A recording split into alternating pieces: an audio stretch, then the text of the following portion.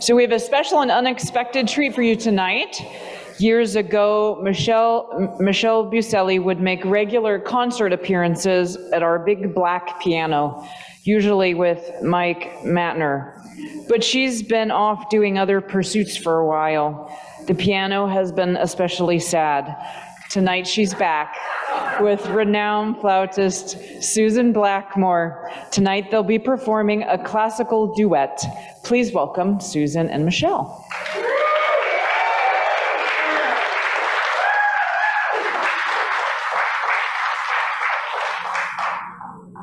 So we're just playing one piece. It's written by 19th century European composer Schumann.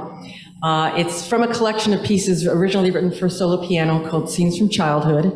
And the piece that we're going to play is called Dreaming.